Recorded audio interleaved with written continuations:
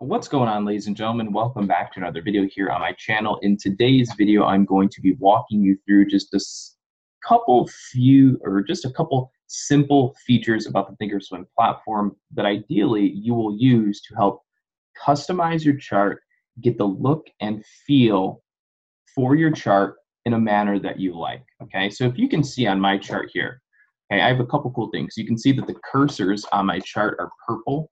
Right? When I scroll across, you see purple. You can also see that my candlesticks are completely filled. You can see that the volume here is not overlapping the chart. So let's just dive into it. All right, so for those of you that are beginners or people that are dealing with thinkorswim that aren't super advanced with this actual particular piece of software, I'm going to show you what to do. So when you come into your charts and you type in a stock, so let's say we go to Netflix, whatever it may be. So now that we're on Netflix, right? What we'll do here, let's say you wanted to change the appearance. So you go to appearance, change the appearance of your stock chart. Let's say for whatever reason, I like my candlesticks on my chart to be open or have a space. I can click this fill up or fill down. And then when I hit apply, you'll now see that the candlesticks are no longer filled in. I personally like seeing the candlesticks filled in. So I would go back up to the gear icon into appearance and I would hit fill up and fill down and apply. And now you can see the candlesticks are now all filled in. Another cool thing about the platform that a lot of people like is this additional space. You see how the price action on Netflix stops there, but I have all this extra space on the right side of my chart. When you first download thinkorswim, usually the platform already comes preset and your chart is probably going to look something like this, all the way to the right. And people always ask me, how do you get that open space on the right? How do you get the open space on the right? And I'll show you. The way you go about getting that open space to the right is you go up again to your chart settings. Everything in this video, we're going to be dealing specifically with the gear icon classified as chart settings. So we'll click into chart settings. Here we would go to time axis and we click expansion area 100, apply, okay. And now we're going to have all this additional room to the right side of the chart. Okay, let's focus on my cursor now. You see how my cursor obviously is purple. When you naturally download thinkorswim, the preset is going to be gray. It'll be a color like this. That's what you will see. Well, if you would like and you want to change that color around, back to appearance, you go to cursor and make that whatever color you choose, okay? And you hit apply. And now you can see I'm now on this cursor. Okay, let's say when you first download thinkorswim, you have your volume over the charts like this. And you don't want to have the volume overlapping the chart. You want to see it separate. You would go into appearance, you go into the gear icon. From here, you would go into your general tab and you click overlap volume, unclick that, apply, and okay. And now you can see that the chart and the volume are completely separate. They are not one and the same.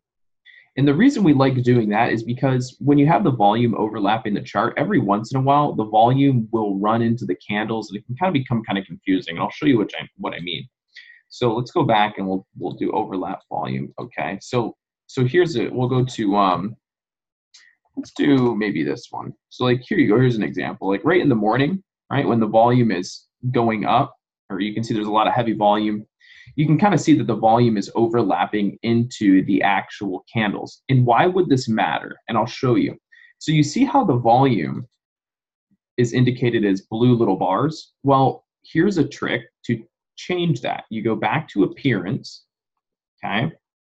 And when you're into appearance, okay, let's do this. Volume bars, color as symbol ticks. When I do this, the volume will show as green, red, or white, okay?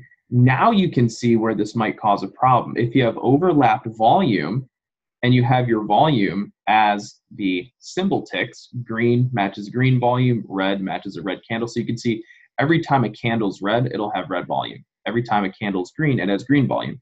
So look right in the morning, when you have the volume the same, you can see there's a big red volume bar, but the actual candlestick's red, so you can get this interfering color right here, where your candles and your volume's red, but since they're overlapping each other, you can't really see the volume bar very well.